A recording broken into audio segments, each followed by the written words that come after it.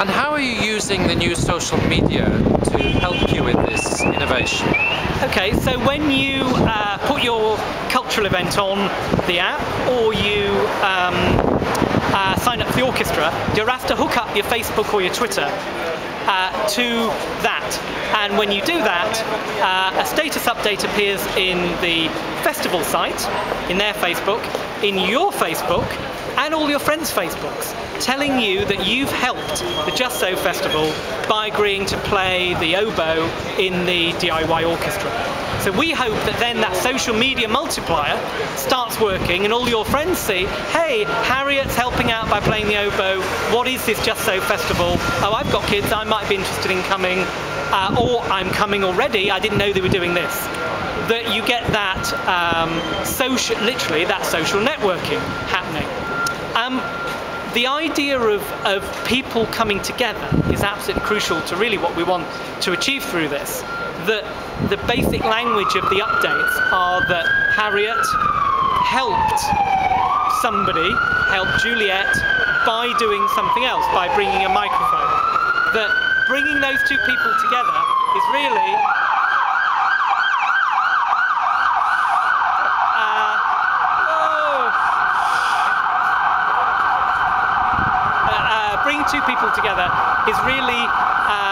creating social capital.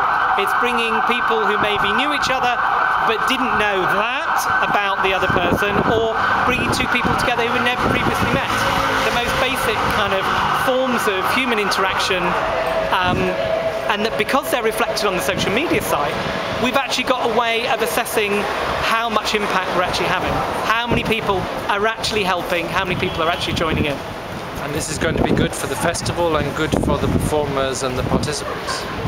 I think it gives the festival an idea of what their audience are interested in, and it also, I think it's about subscribing people to the audience more.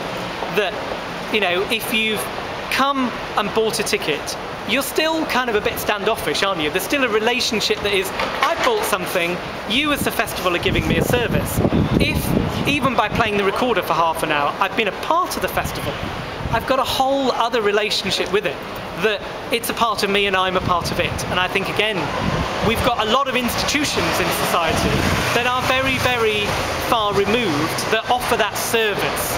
And I think people, wherever you can break that down and go, actually, this thing is a part of you, and you are a part of it. That's really what building social capital is about. It's how institutions, I think, can build it with the people that they work with.